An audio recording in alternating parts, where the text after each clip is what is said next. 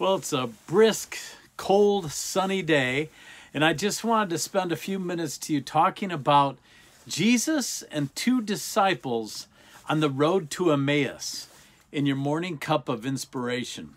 The reason I want to talk to you about this story found in Luke chapter 24, and I encourage you to go there and read it, is because I think a lot of us are feeling the way these two disciples were feeling on that day. Now, they weren't two of the 12 disciples, but they were two of the 120, the greater group that was following the Lord. And as they were talking to each other, they were discussing the events of the past week and how Jesus had been turned over to the chief priests and the government officials and how he had been crucified and buried. And as they were walking, a third gentleman started walking along with them. And he said, "What are you guys talking about?" And they said, "Have you not been around Jerusalem lately? You haven't heard all the talk?" And they proceeded to tell him about this Jesus and what had happened to him and how they were certain that he was the Messiah, but now he was dead, and it was the third day.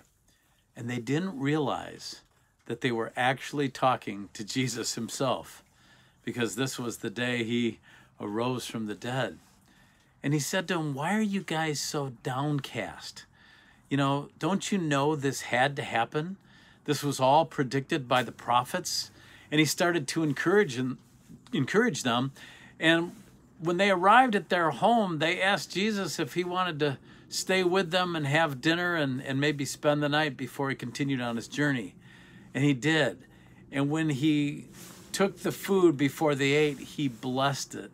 And then he gave it to them, and their eyes were opened, and they realized it was Jesus. And then he vanished, and they ran to tell the other disciples that he was indeed arisen, and then Jesus appeared there too.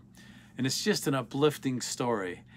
But how many times have maybe we've been in a really difficult place on our journey and on our road, and we've been kind of complaining, and we've been downcast. We don't realize that Jesus is right there walking with us. And he's right there with us now. As you walk through life, as I walk through life, every day he is with us. And we need to have our eyes open to realize that it's him, the Son of God, the creator of the universe, our everything, walks with us. And he gives us hope, and he gives us strength, and he gives us courage. Let's pray. Lord, I thank you for the road to Emmaus and the lessons that we learn when we allow you to walk with us and we realize you're there, helping us along in our journey. We thank you so much for being there, for walking with each and every person that's listening to this today. May they be blessed. May they be encouraged by your presence. In thy name I pray. Amen. I hope that encourages you. Have a great day, and I'll see you soon for another morning cup of inspiration. And remember to check out our podcasts. They're posted right here on our Facebook page, or you can get them at ffaith.org or wherever you hear podcasts. I hope you have a good day. God bless.